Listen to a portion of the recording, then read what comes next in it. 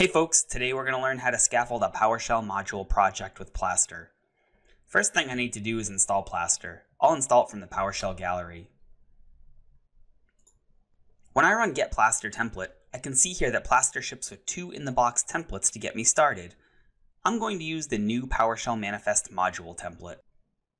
Invoke Plaster relies heavily on template path. Take note I've specified the full path to the template location. And with my template path and destination path parameters specified, I'll go ahead and invoke Plaster. Once I invoke Plaster, I'll be prompted a series of questions specific to the Plaster template I specified. I'll enter the name for my module. I'll enter the version. This option has a default selection as indicated by the parentheses.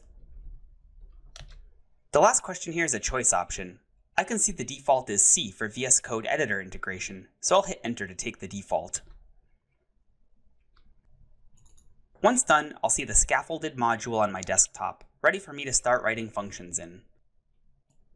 That's how you can skip the boilerplate setup for a module and jump right into the code writing using Plaster. Thanks for watching.